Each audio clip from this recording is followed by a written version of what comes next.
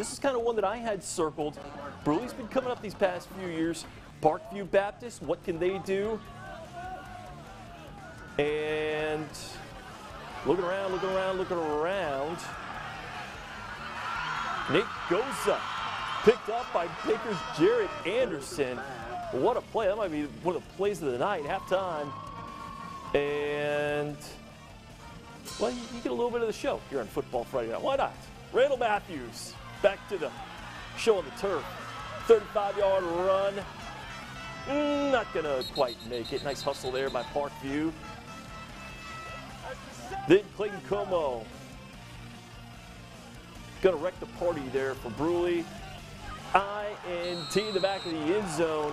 What was a scoring opportunity is no longer there. 7-0 still at that point. But how about this? Brusly, a winner tonight on the road. That's a big win there for the Panthers, 14-7.